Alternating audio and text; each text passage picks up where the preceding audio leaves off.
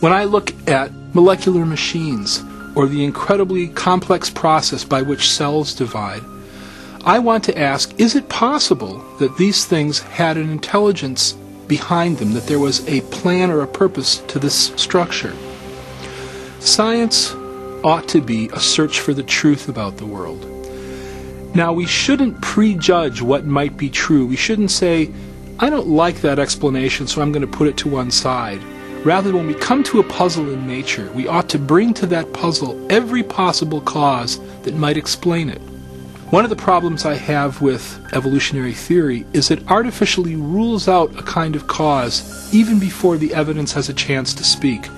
And the cause that's ruled out is intelligence. Since the late 19th century, since the time of Darwin, in fact, in part because of Darwin's writing in The Origin of Species, scientists came to accept a convention, a definition of science that excluded the possibility of design as a scientific explanation. And that convention has a name. It's called methodological naturalism. And it just means that if you're going to be scientific, you must limit yourself to explanations that invoke only natural causes. You can't invoke intelligence as a cause.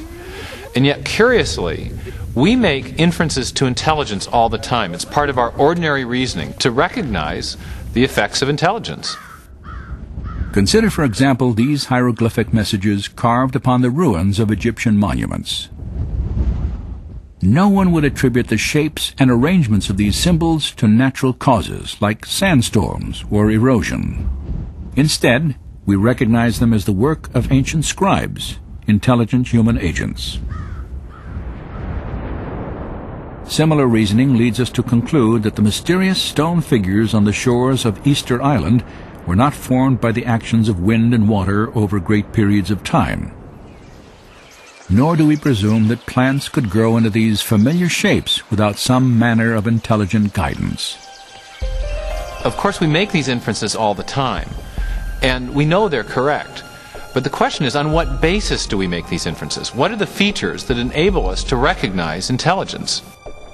Recently, in a book titled The Design Inference, mathematician William Dembski has made an important breakthrough in understanding design reasoning. Dembski has identified the specific features of artifacts that cause us to recognize prior intelligent activity. I came to this by trying to look at how do we reason about design? What are the logical moves that we have to go through in order to come to a conclusion of design? So what I'm trying to do is to establish reliable, empirical, scientifically rigorous criteria for deciding whether something is in fact designed. So I was looking at the logic of it. And what I found was you need improbability and you need specification, the right sort of pattern, these objective patterns. According to Dembski, human beings correctly detect the activity of intelligence whenever they observe a highly improbable object or event that also matches a recognizable pattern. Just such a pattern is found in the Black Hills of South Dakota. If you travel through the West, you'll see lots of different shapes on mountainsides, most of which mean nothing at all. They're just rocks strewn in various patterns.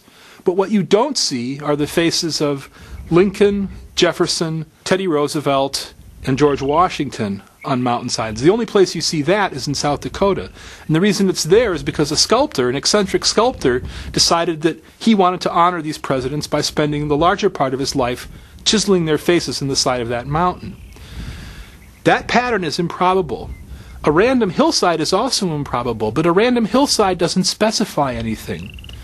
We do know, though, that there were 4 guys who were presidents of the United States who had particular patterns with their faces, and those patterns on the mountainside in South Dakota match faces elsewhere.